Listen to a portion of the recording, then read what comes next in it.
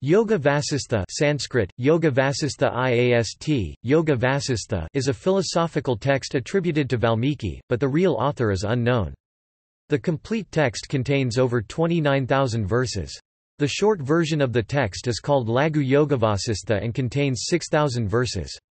The exact century of its completion is unknown, but has been estimated to be somewhere between 6th century to as late as 14th century, but it is likely that a version of the text existed in the first millennium. The text is named after sage Vasistha, who is mentioned and revered in the 7th book of the Rigveda, and who was called as the first sage of the Vedanta school of Hindu philosophy by Adi Shankara. The text is structured as a discourse of sage Vasistha to Prince Rama. The text consists of 6 books. The first book presents Rama's frustration with the nature of life, human suffering and disdain for the world. The second describes, through the character of Rama, the desire for liberation and the nature of those who seek such liberation. The third and fourth books assert that liberation comes through a spiritual life, one that requires self-effort, and present cosmology and metaphysical theories of existence embedded in stories. These 2 books are known for emphasizing free will and human creative power. The 5th book discusses meditation and its powers in liberating the individual, while the last book describes the state of an enlightened and blissful Rama. Yoga Vasistha teachings are structured as stories and fables, with a philosophical foundation similar to those found in Advaita Vedanta, is particularly associated with Drsti-Srsti subschool of Advaita, which holds that the whole world of things is the object of mind. The text is notable for expounding the principles of Maya and Brahman, as well as the principles of non-duality, and its discussion of yoga. The short form of the text was translated into Persian by the 15th century. Yoga Vasistha is famous as one of the historically popular and influential texts of Hinduism. Other names of this text are Maharamayana, Arsha Ramayana, Vasistha Ramayana, Yogavasistha Ramayana, and Jnanavasistha. Nomenclature.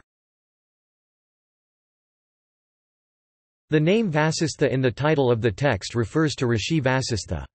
The term yoga in the text refers to the underlying yogic theme in its stories and dialogues, and the term is used in a generic sense to include all forms of yoga in the pursuit of liberation. In the style of Bhagavad Gita, the long version of the text is called Brihat Yoga Vasistha, wherein Brihat means great or large.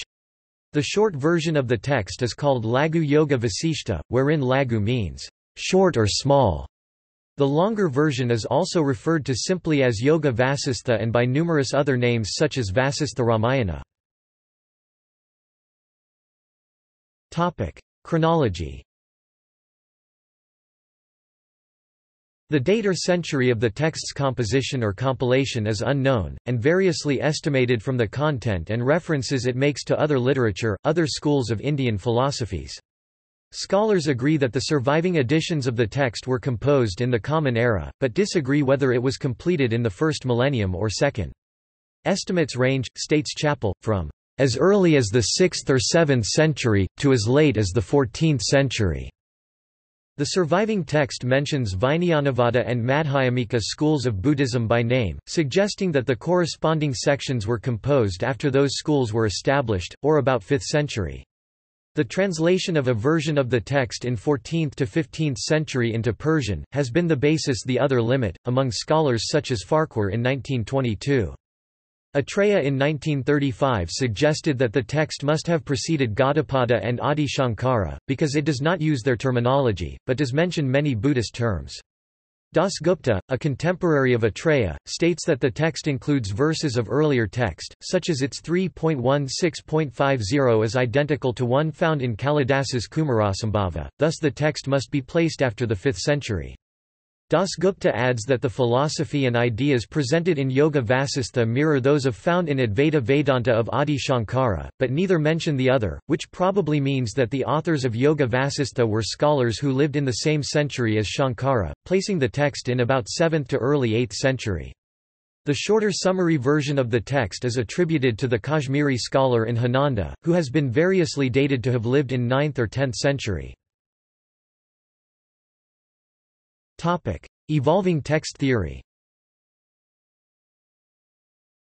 Mainkar states that Yoga Vasistha probably evolved over time. The first work, states Mainkar, was the original ancient work of Vasistha that was an Upanishad with Brahmanical ideas, a work that is lost. This text was, suggests Mainkar, was expanded into Moksapaya in or after 6th century, which is now commonly known as Lagu Yogavasistha. The Lagu shorter version was then expanded into the full editions, over time, in the centuries that followed the completion of Lagu Yogavasistha. The syncretic incorporation of Buddhism and Hinduism ideas happened in the Lagu Yogavasistha edition, states Mainkar, while ideas from Kashmiri Shaivism, particularly the Trika school, were added to the growing version by the 12th century. Similar serial expansion, revisions and interpolation is typical in Indian literature. Peter Thomi has published additional evidence in support Mainkar's theory on Yoga Vasistha's chronology. The oldest surviving manuscript of the Moksapaya or Moksapaya Shastra has been dated to have been composed in Srinagar in the 10th century AD. Topic: Author. The text is traditionally attributed to Valmiki, the author of Ramayana. Scholars seriously doubt the larger version of the text was authored by Valmiki, and consider the attribution as a mark of modest respect and reverence for him in the Hindu tradition by the actual unknown authors or compilers. The author of the shorter version, the Lagu Yogavasistha, is generally considered to be Hinanda of Kashmir. Topic: Structure. The text exists in many editions of manuscripts with varying number of verses, but similar message.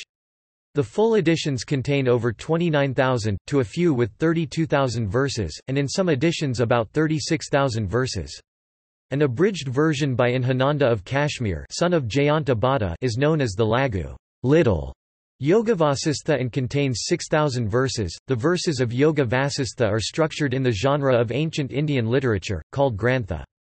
In this genre, each sloka verse in the text is designed to equal 32 syllables, while conveying its message. A grantha can be sung and depending on its meter, set to specific raga music. This genre is found in Bhakti movement literature, and Yoga Vasistha's Advaita theories and monism influenced the grantha literature of Sikhism, whose primary scripture is called Guru Granth Sahib. The Yoga Vasistha is a syncretic work, containing elements of Vedanta, Yoga, Samkhya, Saiva Siddhanta, Jainism and Mahayana Buddhism, thus making it, according to Chappell, a Hindu text par excellence, including, as does Hinduism, a mosaic-style amalgam of diverse and sometimes opposing traditions. The text consists of 6 books. Book 1, titled Vairagya Prakaranam, Exposition of Dispassion, which opens with Rama frustrated with the nature of life, human suffering and disdain for the world. Book 2, titled Mumukshavayahara Prakaranam, Exposition of the Behavior of the Seeker, which describes, through the character of Rama, the desire for liberation, the nature of those who seek such liberation, and the need for self-effort in all spiritual pursuits. Book 3, titled Utpatti Prakaranam, Exposition of the Arising and Birth, describes the birth of all creation as well as the birth of spiritual side of Rama. Book 4, titled Sthiti Prakaranam, Exposition of the Existence and Settling, describes the nature of world and many non-dualism ideas with numerous stories. It emphasizes free will and human creative power. Book 5, titled Upashama Prakaranam, Exposition of the Patience and Tranquility, discusses meditation to dissolution false dualism, to feel oneness and its powers in liberating the individual. Book 6, titled Nirvana Prakaranam, Exposition of the Freedom and Liberation, the last book describes the state of an enlightened and blissful Rama. The last book also has large sections on yoga. The Nirnaya Sagar version of Yoga Vasistha manuscript has 1146 verses in the first book, 807 in second, 6304 verses in third, 2414 verses in the fourth book, 4322 in the fifth, while the last is longest with 14296 verses, for a cumulative total of 29289 verses. Content. This is one of the longest Hindu texts in Sanskrit after the Mahabharata, and an important text of yoga. It consists of numerous short stories and anecdotes used to help illustrate its ideas and message. The text shows the influence of Advaita Vedanta and Saivite Trika school. In terms of Hindu mythology, the conversation in the Yoga Vasistha is placed chronologically before the Ramayana. The traditional belief is that reading this book leads to spiritual liberation. The conversation between Vasistha and Prince Rama is that between a great, enlightened sage and a seeker of liberation. The text discusses consciousness, cosmology, nature of the universe and consciousness, the ultimate dissolution of body, the liberation of the soul and the non-dual nature of existence. On who is ready for spiritual knowledge. The Yoga Vasistha states that there are 4 characteristics that mark someone who is ready for spiritual journey. Senses the difference between Atman soul and non-Atman. Is past cravings for anyone or anything, is indifferent to the enjoyments of objects in this world or after. Is virtuous and ethical with sama equality, dhamma self-restraint, temperance, uparati quietism, titiksha patience, endurance, sandhana uniting, peace and sraddha faith, trust. Has mumushatawa, that is longing for meaning in life and liberation. On the process of spiritual knowledge. Yoga Vasistha teachings are divided into 6 parts: dispassion, qualifications of the seeker, creation, existence, dissolution and liberation. It sums up the spiritual process in the 7 bhumikas. Subhesha, longing for the truth. The yogi or sadhaka rightly distinguishes between permanent and impermanent, cultivates dislike for worldly pleasures, acquires mastery over his physical and mental organism, and feels a deep yearning to be free from samsara.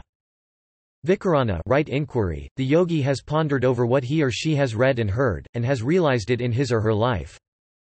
Tanamanasa, attenuation, or thinning out, of mental activities. The mind abandons the many, and remains fixed on the one.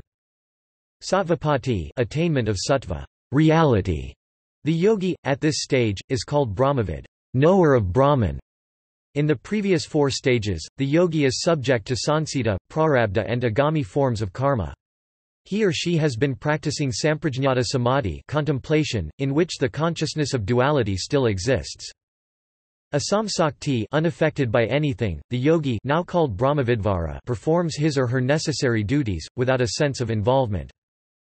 Padartha abhavana, sees Brahman everywhere. External things do not appear to exist to the yogi, now called Brahmavidvaryas. In essence, there is a non-cognition of objects as the separation between subject and a distinct object is dissolved, and tasks get performed without any sense of agency. Doorship. Sansita and agami karma are now destroyed. Only a small amount of prarabdha karma remains. Turiya, perpetual samadhi. The yogi is known as Brahmavidvaristha and does not perform activities, either by his will or the promptings of others. On liberation. In Chapter 2 of Book V, titled as The Story of Ikshvaku, the text explains the state of nirvana liberation as follows. Liberation is peace. Liberation is extinction of all conditioning. Liberation is freedom from every kind of physical, psychological and psychic distress. This world is not seen by the ignorant and the wise in the same light. To one who has attained self-knowledge, this world does not appear as samsara, but as the one infinite and indivisible consciousness. On Jivanmukta.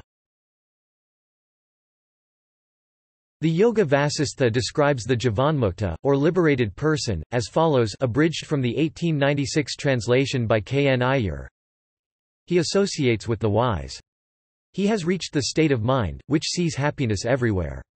To him, neither sacrificial fires, nor tapas, nor bounteous gifts nor holy waters have any meaning.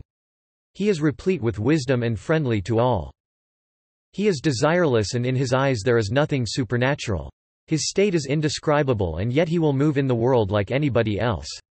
His mind will not be bound by any longings after karmas. He will be indifferent to joy or pains arising from good or bad results. He will preserve a pleasant position in the happy enjoyment of whatever he obtains.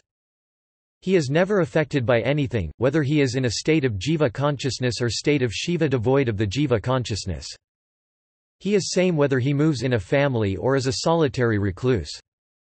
He feels unbound by the delusions of srutis and smritis. Nothing matters to him, he is unaffected by griefs or pleasures. He is distant, he is close, he in the one reality of Atman. He is neither clingy nor arrogant. He has no fear of anyone, no anger against anyone. When the attraction towards external objects ceases, then there yet remains the internal craving which is called trishna, thirst. The Jivanmukta is beyond trishna. He is, not becoming. He does not even long for salvation. He is content. A Jivanmukta will always transact his present duties, but neither longs for things in the future, nor ruminates upon things of the past. He is a child amongst children, as old men amongst the old, as the puissant amongst the puissant, as a youth amongst the young, compassionate and understanding with the grieved. In him is found nobleness, benevolence, love, clearness of intellect. On samsara and reality.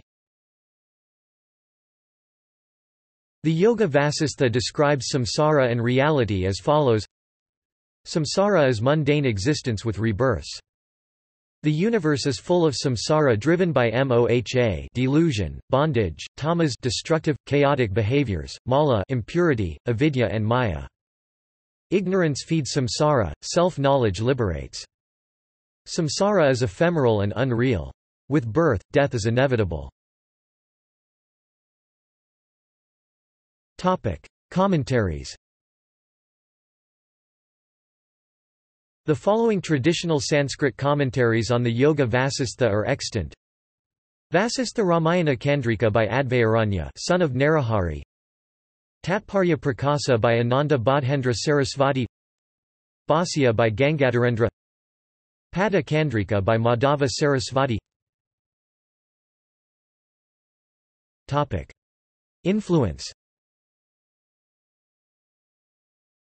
Yoga Vasistha is considered one of the most important texts of the Vedantic philosophy. The text, states David Gordon White, has served as a reference on yoga for medieval-era Advaita Vedanta scholars. The Yoga Vasistha, adds White, was one of the popular texts on yoga that dominated the Indian yoga culture scene before the 12th century. Indian freedom fighter Vinayak Damodar Savarkar has praised Yoga Vasistha. Quotes from his autobiography, "My transportation for life. All of a sudden I fell upon the Yoga Vasistha, and I found it of such absorbing interest that I have come to regard it ever since as the best work on the Vedanta philosophy.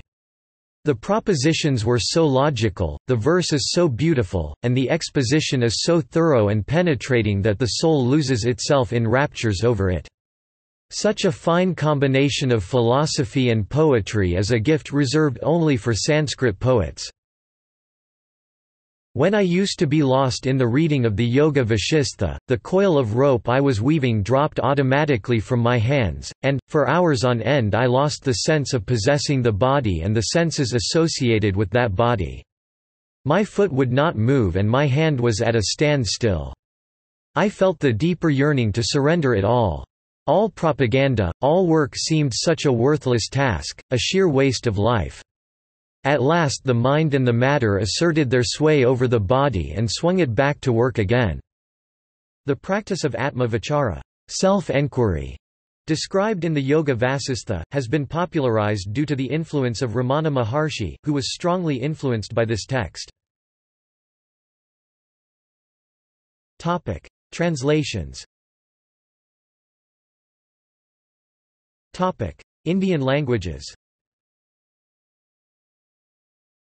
Originally written in Sanskrit, the Yoga Vasistha has been translated into many Indian languages, and the stories are told to children in various forms.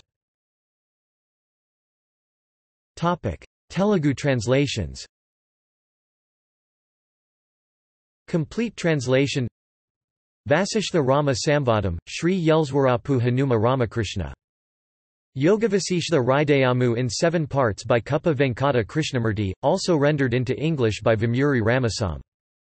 Yoga Vasistha Ratnakaram, Sri Vidya Prakasananda Giri Swami. Copies of the Telugu and English versions were also published by Avaduta Datta Peetham, Mysore 570025, India. Malayalam translations. Vasishtasutta – Yogavasishtasaram is a translation and commentary in Malayalam by Professor G. Balakrishnan Nair. Persian. During the Mughal dynasty the text was translated into Persian several times, as ordered by Akbar, Jahangir and Dara Shikoh. One of these translations was undertaken by Nizam al-Din Panipati in the late 16th century AD. This translation, known as the Jug Basisht, which has since become popular in Persia among intellectuals interested in Indo-Persian culture. The Safavid-era mystic Mir Findaruski d. 1641 commented on selected passages of Jug Basisht. Russian. The unabridged text is currently being translated into Russian and published by Swamini Vidyananda Saraswati. First 5 books are completed by 2017. English translations. Yoga Vasistha was translated into English by Swami Jyotirmayananda, Swami Venkatasananda, Vidvan Balusu Venkataswaraulu and Vihari Lal Mitra. K. Naryanaswamy Iyer translated the well-known abridged version, Lagu Yoga Vasistha. In 2009, Swami Tehamayananda's Yoga Vasistha Sara Sangra was published by the Central Chinmaya Mission Trust. In this version the Lagu Yoga Vasistha has been condensed to 86 verses, arranged into 7 chapters. Portuguese translations. Yoga Vasistha was translated in 2018, from English into Portuguese by Eleonora Meyer for Satsang Editora, Brazilian publisher, of the version of Swami Venkatasananda, and it is available at www.lohasatsangeditora.com.br, ISBN 978-85-92598-26-6 paginas, 848 Swami Venkatasananda. 1. Complete translation. The Yoga Vasishtha Maharamayana of Valmiki, translated by Viharalala Mitra (1891–1899), OCLC 69536992, abbreviated versions. Valmiki 1896. Yoga Vasishtha, Lagu, the smaller. Trans. K. Narayanaswamy Iyer. Madras, Thompson & Co. p. 346 pages. OCLC 989105. Venkatasananda, Swami 1993. Vasistha's Yoga. Albany, State University of New York Press. p. 768. ISBN 0-585-06801-1. OCLC 43475324. Abbreviated to about one-third of the original work. Venkatasananda, Swami 1984. The Concise Yoga Vasistha. Albany, State University of New York Press. p. 430. ISBN 0-87395-955-8. OCLC 11044869. A shorter version of the above. The Essence of Yogavasishtha, Sri Vasishtha Sangraha. Compiled by Sri Nyanananda Bharati. Translated by Samvid. Samata Books 1982, 2002. ISBN 81-85200814-X. Printed in India. 344 pp. Yoga Vasishtha Sara, The Essence of Yoga Vasishtha. An English translation from the Sanskrit original. Sri Ramanasramam, Tiruvannamalai, 1973, 2005. ISBN 81-88018-45-7. 36 pp. The Essence of Yogavasishtha. Compiled by Sri Nyanananda Bharati. Translated by Samvid. Samata Books 1982, 2002. ISBN 81-85200814-X. 344 pp. Tehamayananda, Swami, Yoga Vasishtha Sara Sangraha. Central Chinmaya Mission Trust, Mumbai 1998. Jyotirmayananda, Swami, Yoga Vasistha. Volume 1–5. Yoga Research Foundation, Miami 1977. http://www.yrf.org. Inhananda, Pandita 2003. The Yoga Vasishtha abridged version. Trans. K. N. Subramanian. Chennai, Sura Books. p. 588 pages. Valmiki 1930. Yoga Vasisht or Heaven Found. Trans. Rishi Singh Garwal. Santa Barbara, USA, author. p. 185 pages. See also: Valmiki, Vasistha. References. Sources.